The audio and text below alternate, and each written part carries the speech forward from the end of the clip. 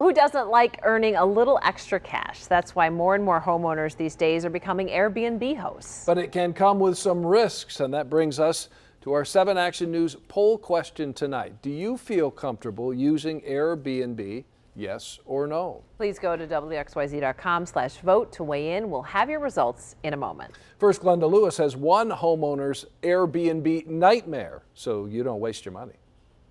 Ron Coleman was hoping to make some extra money renting his cute little Cape Cod on Airbnb when he's not here. Comfortable and simple for guests. But he wonders if it's worth it after 2 recent guests trashed the place, causing $3 grand in damage.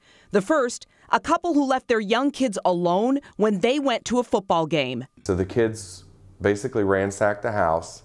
They broke the kitchen faucet. I have a $2,000 sunsetter awning on the back here, and they broke that. 2 weeks later, he says another guest turned it into a party house. From what the neighbors tell me, they had about 30 people here. Next day, there was bottles, cans everywhere. Floors were sticky. There was stuff on the walls.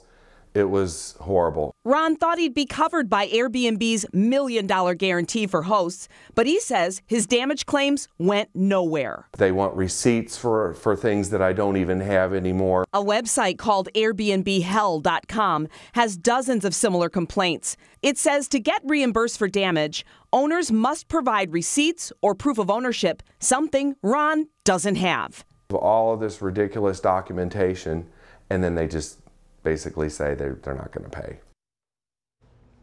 That was Glenda Lewis reporting. We contacted Airbnb, where a company spokesman said they will re-examine Ron's claims. Ron, though, says he's going to re-examine his decision to rent out his home, and that way you don't waste your money.